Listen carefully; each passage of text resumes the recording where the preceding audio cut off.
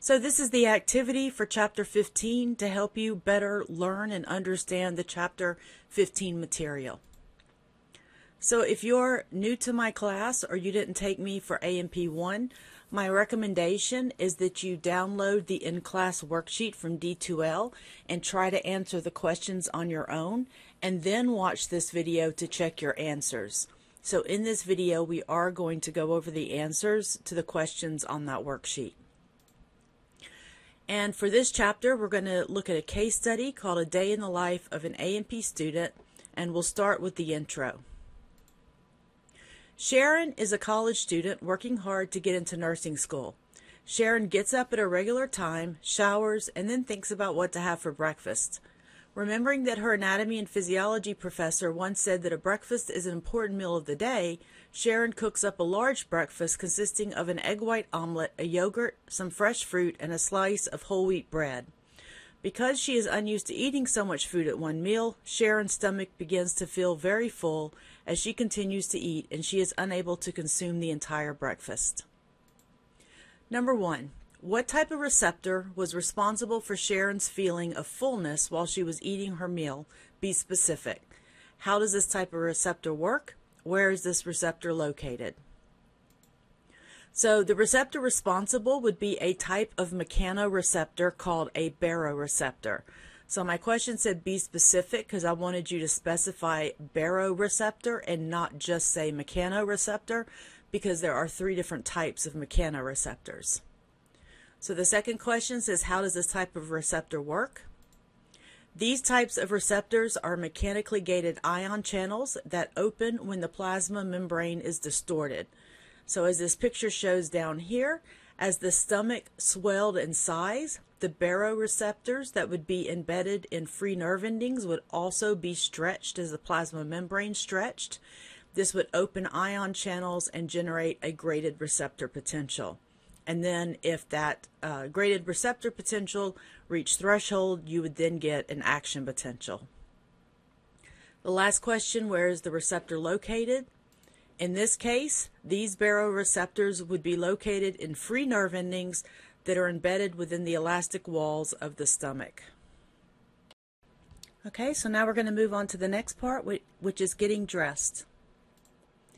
After breakfast, Sharon gets dressed. She decides to wear a new shirt that her mother bought for her. It's a satiny, smooth green shirt, and Sharon enjoys the silky feel of the shirt against her skin. As she is putting on the shirt, she suddenly feels a sharp stabbing pain against her right shoulder. There was a clothing pin in the shirt that Sharon had failed to remove along with the tags, and the pin stabbed her in the shoulder.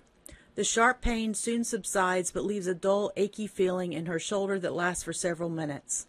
As Sharon struggles to put on a pair of skinny jeans, she jumps and cavorts and twists herself into all kinds of crazy positions to slip the tight jeans on. However, Sharon is used to this activity because she loves her tight jeans, and she doesn't stumble or fall once during the crazy acrobatic procedure. Question 2. What type of receptor was responsible for Sharon feeling the silky feel of the shirt? Be specific. Imagine Sharon running her right hand along the satiny texture of the shirt. Describe the processing of this sensory information. So the receptor responsible would be a type of mechanoreceptor called a tactile receptor. There are 6 different types of tactile receptors. The fine touch sensations of feeling the texture of a shirt would likely come from tactile corpuscles, also known as Meissner corpuscles, and tactile discs, also known as Merkel's discs. The steps involved in the sensory processing would start with Sharon running her hand along the shirt. This would cause plasma membranes of tactile receptors in the skin to become distorted. The distortion of the plasma membrane would cause these channels to open, and this would result in a graded receptor potential. Note, we could also phrase this by saying the distortion of the plasma membrane transduces the stimulus into an electrical signal, because it's the distortion and the opening of those channels that allows the stimulus to become an electrical signal that is involving ion movement. Once the graded potential reaches threshold, an action potential is generated. It is transmitted along sensory pathways. In this case, it would be one of the posterior column pathways, since we're talking about fine touch sensation. And then the sensory input will be integrated and processed in the primary somatosensory cortex in the brain, and then Sharon will perceive the sensation as being pleasant. Remember, a sensation is just the arriving action potentials to the cortex, and then we perceive those situations as to whether it's something that we like or don't like. Question number 3. How does Sharon's brain know that a sharp pointed object punctured Sharon's right shoulder?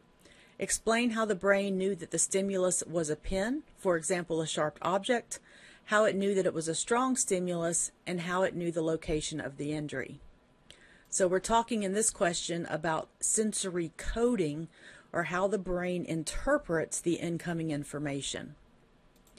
So if we start with what was the stimulus, well, the central nervous system interprets what we call the modality or type of stimulus based entirely on a labeled line.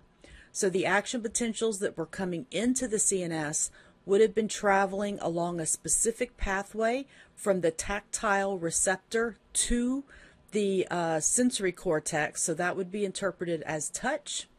And then the nociceptors would have a pathway going from the nociceptors to the primary sensory cortex, and that would be interpreted as pain.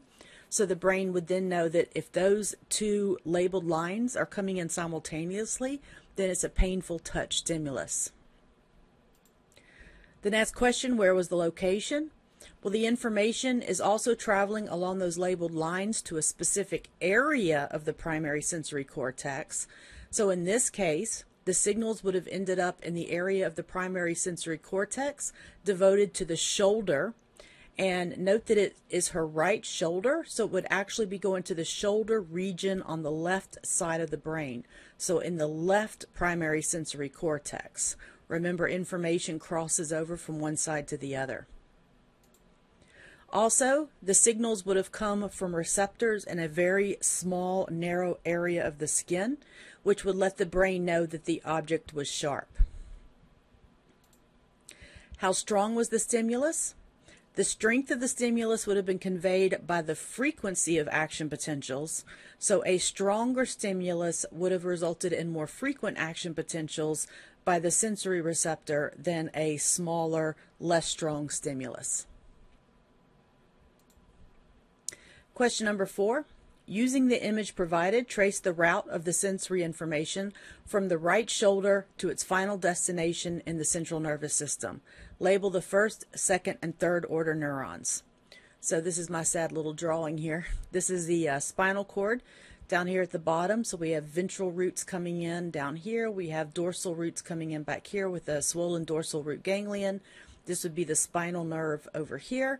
So I'm looking at the anterior view of Sharon, and I know that because right here this would be my anterior median sulcus in my or anterior median fissure in my spinal cord.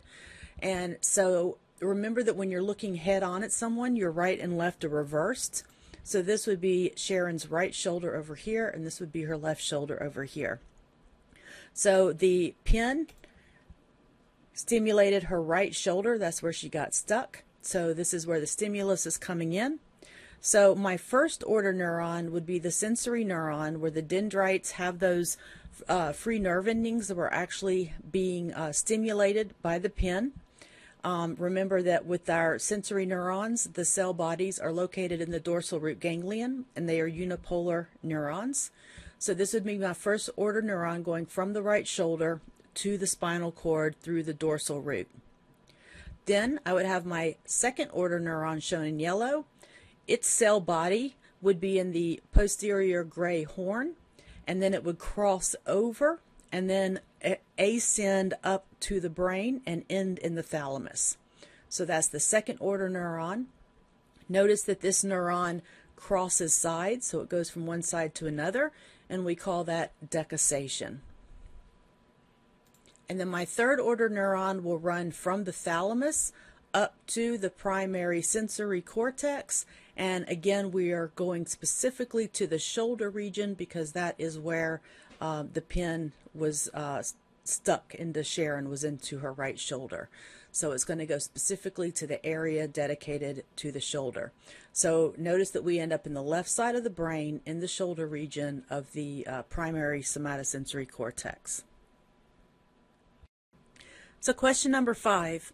Why does the pain seem to arrive in 2 stages? First, a sharp stabbing pain, and then a dull aching pain. Why does the sense of pain seem to stick around a lot longer than the sense of touch? So pain information is carried along 2 different types of axons. So in this image up here, here's our pain represented by the blue arrow. And so we have 2 different types of axons here, a red one and a blue one. So the blue axon here represents a type A axon. These have a large diameter and they're myelinated. If you remember from chapter 12, that means they have faster propagation speeds of their action potentials. So those signals are going to arrive first and are called fast pain signals. They give the sensation of sharp, stabbing, prickling pain that occurs immediately after an injury. The purpose of the fast pain is to allow you to have a reflexive action to stop the source of the injury. So the fast pain is like part of your reflex reaction to pain, where you're going to jerk away or pull away or stop doing whatever you were doing that was causing the pain. So the red axon in this picture represents the type C axons. These have a smaller diameter and they are unmyelinated, so they have a slower propagation speed of action potentials. So the signals are going to arrive later and are called slow pain signals. They give the sensation of dull, throbbing, aching pain, and this can occur for a while after an injury. And the purpose of slow pain is to cause the body to avoid using that area or to be careful with that area so that healing can take place. And the slow pain can stay around until the healing is finished. And the reason why the sense of pain sticks around much longer than the sense of touch is because nociceptors are tonic, slow-adapting receptors. Pain signals are sent to the central nervous system as long as the nociceptors are active and may not cease until after tissue damage has ended and been healed. And then there is a lot of research into chronic pain, or pain that persists after an injury has healed. It's thought to involve changes that actually occur in our central nervous system pain pathways, causing pain to kind of be remembered, and so we remain sensitive to it even after an injury is gone. And I'm going to post an article on D2L if you're interested in reading more. And in general, one of the reasons that our body does not let us ignore pain signals is because pain is a mechanism to tell us that we're having injury to our body and that we need to do whatever's necessary to stop that injury. And people who are actually born with mutations that make it impossible for them to feel pain usually don't live very long, because they end up doing irreparable harm to their bodies because they can't feel the pain that's telling them that something is wrong or that they're actually hurting their body. Question number 6. As Sharon is putting on her jeans, what type of receptor allows her to know where her arms and legs are at any given moment? What do you think would happen if Sharon lost this sense? So proprioceptors allow us to have a sense of our body and know the position of our limbs in space at any given moment. There are 3 types of proprioceptors. There are muscle spindles that are within the skeletal muscles themselves, and they monitor muscle length. There are Golgi tendon organs in the tendons of skeletal muscles, which can monitor the tension in the tendon. And then there are free nerve endings within the joint capsules that can detect the movement within synovial joints. And people with damage to their proprioception can end up with floating limbs that seem to move of their own accord, so their arm might change position and they're unaware of it unless they see it. And then performing any movement requires great concentration, and you actually have to use visual feedback. You have to watch your limbs in order to control each movement. So visually watching where your limbs go is the only replacement for missing proprioception. It's actually very rare for people to completely lose their proprioception, but I have a video of a gentleman who did lose his proprioception, and the video is going to show him walking across a bridge, and notice that he can't walk unless he watches his legs. If he stops watching his legs, he would be unable to walk. Proprioception, never even heard of it, so how I lost it, I don't know. The complete, well, hey, what's that? Very scary stuff. I was working in Jersey about 30 years ago as a butcher. Got what I thought was flu, and gradually got weaker and weaker and weaker, and was eventually taken into hospital, and woke up the following morning with no ability to control movement. I still had movement. I could move an arm and I could move a leg, but I had no very fine control over that. The consequences were that I couldn't control my body without looking at what was happening. It wasn't for some time that I found that key, that I had to associate vision with picking up feedback. So that was just a quick little clip to show you someone without proprioception. And if you noticed, he had to actually watch his legs and feet in order to be able to walk. Number 7. Sharon is now able to put her jeans on using a crazy acrobatic routine without stumbling or falling. When she first tried this maneuver, she fell over onto the bed by accident. Explain why Sharon has no problems with her jeans routine now. So the cerebellum gets a copy of the motor commands that the primary motor cortex sends out to our skeletal muscles. And the cerebellum compares that command, so what we intended to do, with feedback provided by proprioceptors, visual inputs, and vestibular sensations, which are our balance and equilibrium senses that we'll talk about in Chapter 17, to determine what corrections need to be made to the motor command. So basically, you can think of the cerebellum as getting input from your vestibular organs in your inner ear, which again, we're going to talk about in Chapter 17. These send information about rotation, acceleration, and gravity. They also get information from the eyes, which sends visual information. We'll also talk about that in Chapter 17. And then it gets information from your proprioceptors in your muscles, tendons, and joints, which send information about the position of body parts. So when we're learning to do something new, so when we're learning a new routine, think about dancing or playing the piano or learning a new sport. And at the beginning, we can be very clumsy because we're trying to do a movement we're not familiar with, and we typically don't do it correctly at first. But with time and repeated practice, the movement becomes smooth and effortless. So the fluid movement means that our cerebellum has now learned how to fine-tune that series of movements. So even walking, we do naturally now, but we had to learn how to walk when we were children. The cerebellum had to learn that motor pattern. In fact, once we have a muscle memory of a specific task, and muscle memory is typically what we say that the muscles don't actually have a memory, but this is when the cerebellum has learned how to do a specific motor task. So once the cerebellum has that learning in place, then when we consciously try to think about moving our muscles to do that task, sometimes we can get clumsy all over again because our primary motor cortex is trying to override the cerebellum's control of that movement. So have you ever tried to do something or if you focus too hard, you can't do it and you're like, oh, I can't think about it. I got to do it without thinking about it. And then you can do it flawlessly. That is when your cerebellum has learned how to do it, and you basically have to kind of turn off your primary motor cortex at that point and just let your cerebellum have the control. All right, the next part is called last-minute cramming. And this is not recommended, by the way. Soon after Sharon arrives on campus, she is sitting outside around Swan Lake and doing some last-minute cramming with her friends. One of her friends suddenly points and shouts, "Sharon, you have a bee on your neck." "Ew," Sharon squeals as she slaps at her neck to remove the offending insect. "I didn't even feel anything." The insect is chased away and the studying gets back on track. After about 5 minutes, one of Sharon's friends wants to play a joke on her and gently tickles her neck, trying to mimic the feeling of an insect. Sharon feels the tickle and reaches up and slaps her friend's hand away. "Stop it, Vicky, we've got to study."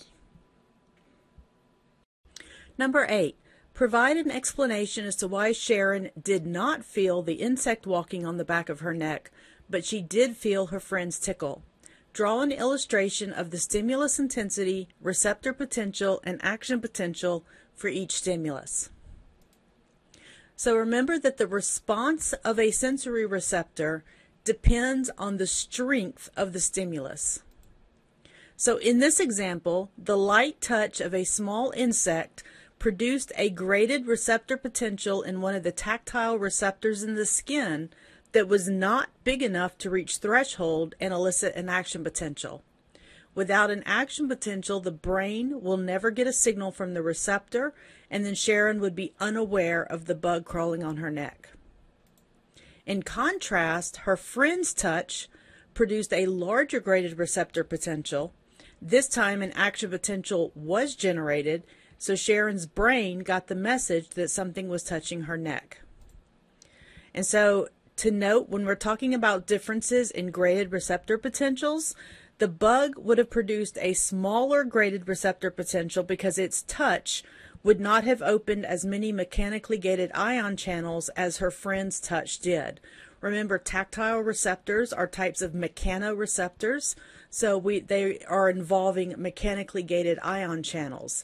So a weak stimulus like the bug may have only opened a few mechanically gated ion channels, and that would not have resulted in enough of a membrane change to reach threshold, whereas a stronger stimulus will open up more mechanically gated ion channels. You would have more ions crossing the membrane, resulting in a larger membrane potential change, which can get you to the threshold needed to get an action potential. So the second part of the question says, draw an illustration of the stimulus intensity, the receptor potential, and the action potential for each stimulus. So I could do that like this. So I've got a column for the bug, and I've got a column for her friend's touch. So with the stimulus intensity, I could represent it like this. I could show that, here's the normal condition, then the bug landed, the bug was crawling, the bug flew away, right? And then here is where the friend touched. So you can see that the amplitude or the intensity of the friend's touch was larger than the stimulus caused by the bug. Then if I show that as a graded receptor potential in the tactile receptor, then I would show that as the bug landed, I would have a depolarization or a positive membrane change in my sensory receptor. And then with the friend's touch, it was a bigger stimulus, so I would have gotten a larger graded receptor potential because I'm opening more ion channels and having more ions flow across the membrane, which gives me a larger change from resting. And then if I converted that into an action potential, I have my dotted line here to represent threshold. So with the case of the bug, the graded potential never got large enough to reach threshold. So if I don't reach threshold, I don't open any voltage gated channels, and so I don't get an action potential. With a friend's touch, the larger stimulus, I had a large enough change that I actually hit threshold. And once I hit threshold, now I actually can open those voltage gated sodium channels. I can get an action potential. And in this case, these little lines each represent an action potential. And so now the brain is going to get the signal that something was touching my neck. Whereas over here, no action potentials means no signal ever made it to the brain, which is why she was unaware of the bug walking on her neck. Okay, in this section, we're going to look at exam time. Sharon heads to her anatomy and physiology class to take an exam, stopping by Starbucks to grab a Frappuccino along the way. The drink is cold in her hands, and she has to switch the cup back and forth from one hand to the other because of the cold. She sits down in her usual seat, takes a deep breath, and begins the exam. Halfway through the exam, she realizes she is in trouble. She's been drinking lots of water to stay healthy, and the water along with the Frappuccino has resulted in a strong urge to urinate. Knowing that she can't leave the room during an exam, Sharon sits in agony as she finishes the test, and then she darts out and runs to the restroom just in time. Number 9. What type of receptor was activated by the cold drink? What is the structure of this receptor? What are some characteristics of this receptor? Where does this receptor send its information to in the central nervous system? So the cold drink would have activated thermoreceptors in the skin of her hands. Thermoreceptors are ion channels that open at different temperatures, and they are embedded in the dendrites of sensory neurons, and we call these free nerve endings. So it's just a regular sensory neuron, nothing special about it, and it's got the free nerve endings up here that receive the stimulus. And then if I were to look at a microscopic view of the free nerve endings, I would find specific types of channels called temperature channels. And there are different versions of the temperature channels that open up at different temperatures. So this allows us to sense both hot and cold. Thermoreceptors are phasic receptors that are fast adapting, and we have more cold receptors than we have warm receptors. Temperature information goes to the primary sensory cortex in the parietal lobe. And in this case, since she was holding the drink in her hands, it would go to the specific area of the cortex that receives information from the hands. Number 10. As Sharon was stressing about the exam and her bladder issue, she starts to have a mild panic attack. This results in an increased breathing rate, leading to a mild case of alkalosis. We'll learn more about this in Chapter 27. Alkalosis involves a change in blood pH. What type of sensory receptors would be responsible for sensing a change in pH? Where would these sensors be located? And would Sharon be consciously aware of these receptors being stimulated? So chemoreceptors would be responsible for sensing a change in blood pH. And as we'll learn later in Chapter 27, pH is just a measure of the hydrogen ion concentration in the blood. So it is measuring a type of chemical.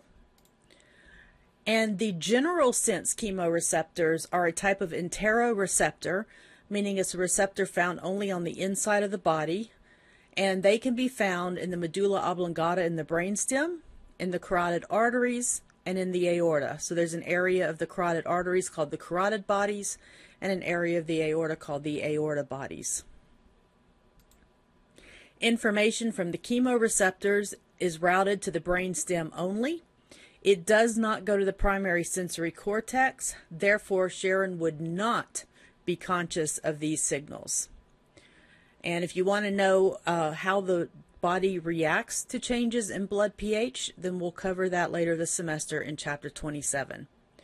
Also note that I made an effort to say that these are the general sense chemoreceptors, because a couple of your special senses, your olfaction and your gustatory sense, so your smell and taste, those both involve chemoreceptors as well, but they work differently and they are part of your special senses. So keep in mind that for this question, we were just talking about the general sense chemoreceptors. Number 11, Sharon is consciously aware of her full bladder. What type of receptor is responsible for this sensation? So the conscious awareness of a full bladder is due to baroreceptors, which is a type of mechanoreceptor, which are in the distensible walls of the urinary bladder. So our urinary bladder we'll cover later this semester in Chapter 26, but in terms of this scenario, we do have little afferent free nerve endings that are embedded in the wall of the bladder that can sense when the bladder stretches, and that's going to send a signal to the brain to let us know that we need to urinate. And we talked a little bit about sympathetic and parasympathetic input to the bladder last semester, and then you do have conscious somatic skeletal control over your external urethral sphincter, and we'll mention that a little bit later again this semester when we get to the urinary system. All right, so after the exam. After the exam, Sharon and her friends are comparing notes to see how well they did. One of her friends gives her a thumbs up sign to indicate that she aced the test. Sharon says, "I think I did okay. I was a little confused about the question on referred pain." Number 12, explain to Sharon what causes referred pain. Use an example of someone with an inflamed appendix who feels pain in the lower right abdominal quadrant. So an inflamed appendix would activate visceral sensory pathways, which we are not consciously aware of because the signals only go up to the medulla oblongata.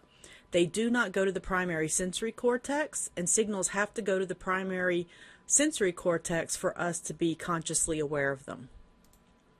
However, the visceral sensory neurons travel alongside somatic sensory neurons that are carrying signals from our general senses, including pain, to the primary sensory cortex. So in this image here, we have a black neuron coming from the appendix. This represents a visceral sensory neuron.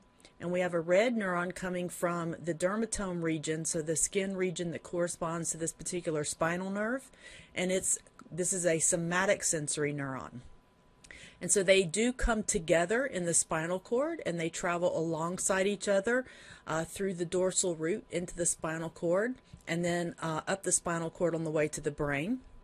So when a visceral sensation is intense enough, signal from this visceral sensory neuron can bleed over and actually affect the somatic sensory neuron, causing it to send action potentials.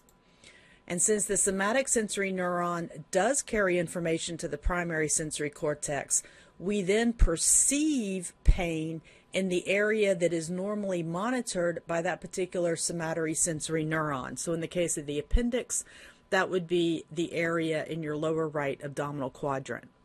And so this is what we call referred pain, because the actual pain signal didn't come from this neuron. It bled over from a visceral sensory neuron that we're not usually consciously aware of. Number 13, Sharon's friend gives her a thumbs up sign with her left hand. Use the image below to draw the pathway that motor information will travel from the CNS to the thumb. Label the upper and lower motor neurons, then draw and label two areas that will modulate and adjust this motor activity. So in this image, we actually have our little motor homunculus instead of the sensory homunculus. And let's label our right and left sides again. Remember, if we're looking head on at somebody, the right and left are reversed.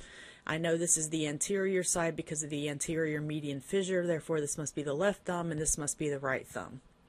So if I'm going to send a signal to a skeletal muscle in my left thumb, that is going to start in my right primary motor cortex in the frontal lobe, and it's going to start up here in the area that corresponds to the thumb muscles. So the neuron will start up here in the primary motor cortex, and it will descend down through the spinal cord. It will cross over, and then it will synapse onto another neuron in the spinal cord. I call this neuron the upper motor neuron. And notice that the upper motor neuron is the one that decussates or crosses sides. Then the upper motor neuron is going to talk to a neuron in the spinal cord, which is going to leave the spinal cord through the ventral or anterior root, travel out through the spinal nerve, where it will stimulate skeletal muscle units that move my left thumb. And I call this my lower motor neuron. So it's running from the spinal cord to the muscles in the thumb. As far as the two areas that modulate and adjust motor activity, the first one of these is going to be located deep in the cerebrum, and this is the area called the basal nuclei. So it's going to get feedback, it's going to get a copy of the motor command, and it's going to be able to tell what's happening, and it's going to be able to adjust and modulate that activity. And then in the level of, or the back of the brain, we have the cerebellum, which is also going to get a copy of the motor command, and it's also going to modulate and adjust the activity based on feedback from proprioceptors, visual feedback, and equilibrium feedback, which is not necessarily that important when you're moving your thumb. So conclusion and a final food for thought.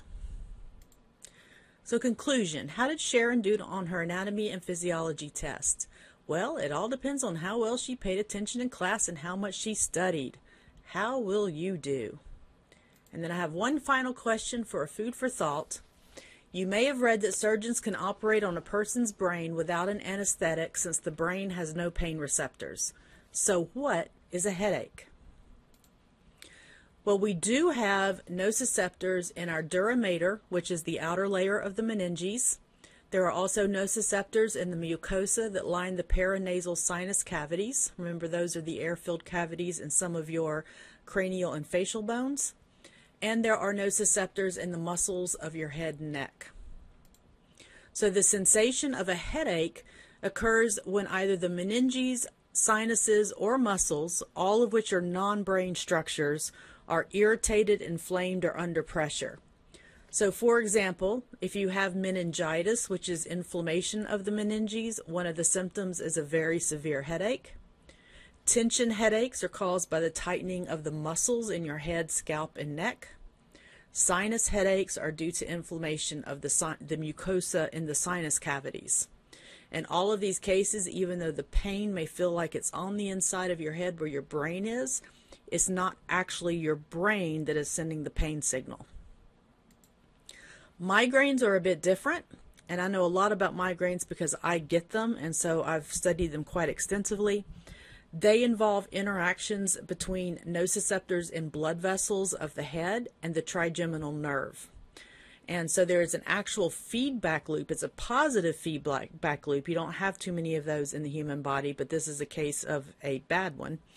And it can allow the pain signals to persist for up to 72 hours straight without treatment. So that's 3 days. So what actually happens is the blood vessels, one of the triggers for a migraine is anything that causes the blood vessels to dilate. The blood vessels dilate. This will send pain signals through the trigeminal nerve, which is cranial nerve number 5.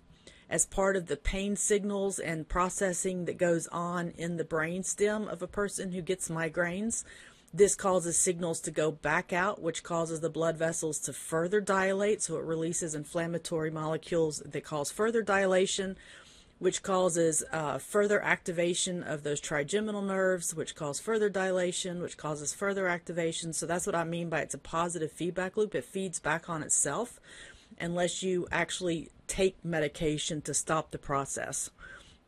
And some of the current migraine medicines out there, what are called the triptans, which if you've ever heard of something like Imitrex or sumatriptan, those drugs actually work by causing vasoconstriction. So they stop the feedback loop by causing the blood vessels to narrow instead of dilate.